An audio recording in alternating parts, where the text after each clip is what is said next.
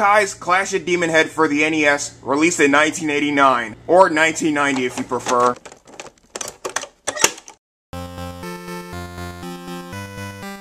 Oh, and here's a quick trivia. This was actually released in Japan under the title of Dengeki Big Bang, hence this game's main protagonist. Take note, although I'm gonna mention it later on in this review, this is total shit all, if only little, to do with the Scott Pilgrim Band whatsoever. The story set in 1990X, and a badass yet unlikely agent, Sergeant Billy Blitz, otherwise known as Bang, or Big Bang if you will, in service of an organization known as SABRE, short for the Special Assault Brigade for Real Emergencies, is on vacation relaxing with his better half and partner Mary.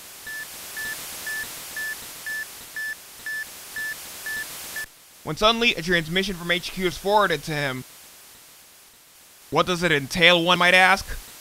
Bang is eventually tasked with rescuing Professor Plum, the aptly described inventor of the Doomsday Bomb, a deadly explosive capable of bringing the world as we dearly know it to a chaotic as fuck end, from being abducted by a mysterious organization of adversaries, which I'll discuss momentarily. Shifting gears to the rudimentary gameplay aspect, it's way more, and I do mean way more, than just your run-of-the-mill point A to point B action platforming romp.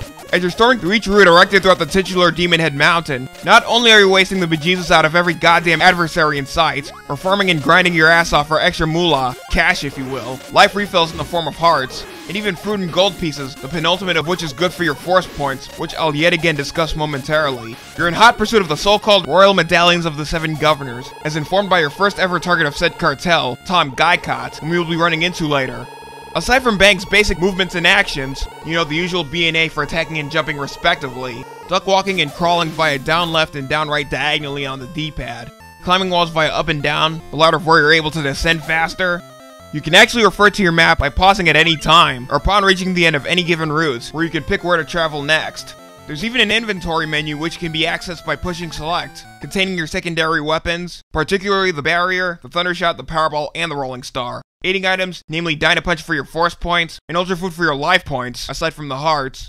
And of course your accessories, Super Suit, Power Boots, Jetpack, and Aqualung, not to be confused with the Jethro Tull song, all of which safeguards Bang from lava and other grave liabilities, enhances Bang's overall agility and height, makes Bang fly in mid-air via the aforestated A button, and is great for traversing over huge gaps, and provides him with better underwater capabilities respectively. Oh, speaking of which, every time Bang dives into the water, he always loses a pint or two of life, so I suggest traversing through the water with his head popping out of the surface. Now getting back, those items can be purchased at any time at the Super Shop, accessed by using its calling card from said menu. And speaking of the Super Shop, whenever you're done buying your extra items, I wouldn't even so much as think of taking off without buying an extra calling card, because otherwise, I'd consider myself fucked if I were you. In which case, my only last resort is Route 5. Route fucking 5. Topping off the inventory lineup is the micro recorder, used for transmitting your passwords depending on the magnitude of your progress. Upon using this very device, be sure to jot down the currently displayed password before returning to the action, or as ever, look them up online. Hell, there's even a slew of 5 special powers, or in this game's case, forces, that you can acquire upon not only defeating Rowdy, one of Guycott's lackeys no less, but rescuing the Hermit in the process. Of course, in order to pursue that ruthless son of a bitch, you have to connect with other allies and absorb as much info as possible from them, namely a lone, pudgy, and diminutive miner known as Michael on Route 3, and later a fairy known as Phasia on Route 17 following a myriad of pits. Same story with backtracking and venturing in between each and every route and connecting warp to reach every fucking integral objective. And since we're on that goddamn subject, you know how most games, if just a few, prohibit backtracking? Well, that ain't the case in Clash of Demonhead, oh fuck no. Well, mostly due to a hell of a lot more than just the length provided in every route. Oh, and in true Legend of Zelda, Kid Icarus, Star Tropics, and Metroid fashion, this shit will consume each and every second of your precious time in a way you've never imagined possible.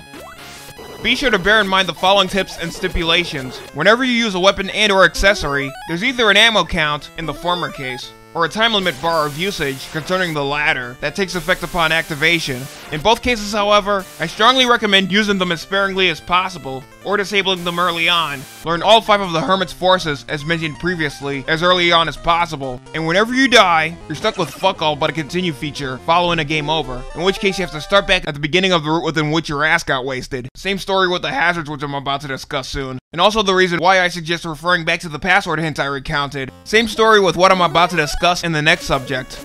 No matter how often you play, there's always something new on the table thanks to the gameplay procedure's tendency to keep itself from becoming too monotonous, and its control mechanics aren't too detestable to accustom oneself with, despite the little gripes that it harbors.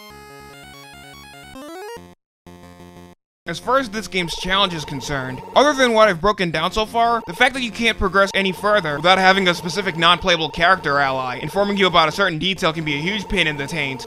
But if you're like the happy video game nerd, that's right Derek, I'm looking at you, and are definitely up to the initiative of taking notes throughout every chapter. More power to ya. Nevertheless, death will always be awaiting you at every turn no matter how far you traverse, thus causing you nothing more than a lifetime supply of shit flipperitis, code for endless rage and anger that is.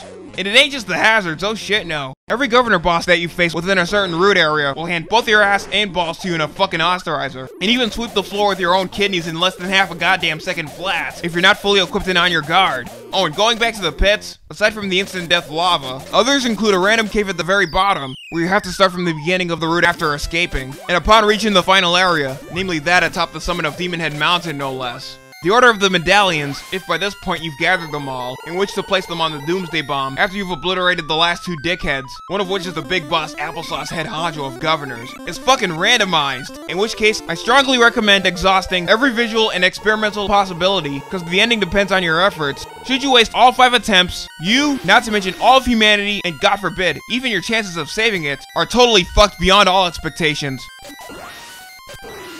While the graphics are nothing much to write home about, the visuals are definitely far from average. Boasting influences from 80s manga and anime pioneers, hell if before said decade. For example, Toriyama of Dragon Ball fame, Otomo of Akira fame, the late Sivuqaq of Astro Boy fame, Takahashi of Inuyasha, Ranma 1/2, and Urusei Yatsura fame, Tatsunoko's own Yoshida brothers, Kenji Ipekuri, especially the late Tatsuo, God rest his soul, Miyazaki, and the like. The overall presentation will make you feel almost as if you're watching a Saturday morning cartoon show. In fact, speaking of which, this puts even the likes of Deke, Hanna-Barbera, Fred Wolf Films, formerly Murakami Wolf Swenson, and even the likes of Disney, DreamWorks, and Pixar to total shame. Old Big Bang himself is rather amusing, whether it's in-game, during the opening cutscene, or even the talking time scenes, the latter of which are this game's main highlights, especially the assorted facial expressions he displays. Same situation with the supporting characters and the bosses he confronts. The majority of the in-game dialogue is nothing short of modest and gratifying, while awkward at times, and most of the background and foreground elements are vivid and tasteful, and above all, are absolutely not something to be mocked at here, no fucking way. And neither are the in-game rendition appearances of the governor bosses that you face. As much as I detest providing blatant second-rate understatements, the run-of-the-mill enemies, however, just scream all kinds of meh, or better yet, blah, or in this case, a meh blah. Oh, and another honorable mention I like to give props to, in terms of game highlights, are the supporting characters blurting no every time you fire away at them. Composed and arranged by Michiharu Hasuya of Tecmo's Rygar, Solomon's Key, and Mighty Bomb Jack fame, not to mention the infamous Dr. Jekyll and Mr. Hyde by Toho and Bandai, in association with Advanced Communications Company, Gogol 13 Top Secret Episode, and Kid Cool and the Quest for the 7 Wonder Herbs, both of which Victor Kai released not long before. Keith Courage and Alpha Zones for the TurboGrafx 16, and even Super Godzilla. Hell, he was even a sound driver for both Circus Caper by Toho and Dino Wars by Bandai. Despite my first impulse to look the other way regarding the game's scores, they're short, and I do mean short, of abrasive. Sure, a few melodies tend to repeat themselves in between various instances, but they're actually gleeful to get used to. The sound effects, however, could have used more tweaks left and right, but are definitely far from ho-hum and tiresome, no rhyme intended. Oh, and take note of my usual top 5 favorites from this game.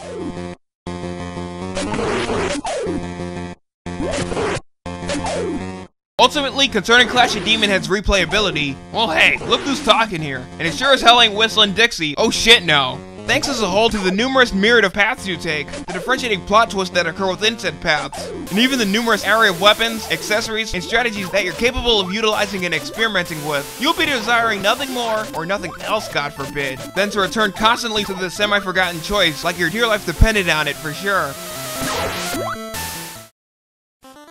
Henceforth, in dauntless summation, my final verdict on Clash of Demonhead, notwithstanding the fact that this game's initial sales weren't at their absolute best during the time of its release, in comparison to other NES games from that very same time period.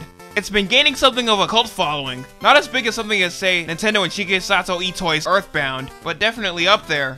If you're in the mood for yet another in the slew of bar none, lengthy beyond belief, strenuous journeys of all time, I wholeheartedly recommend getting my lazy ass out there and tracking this hidden gem down ASAP. Until then, this is the Hardcore Retro God officially signing off.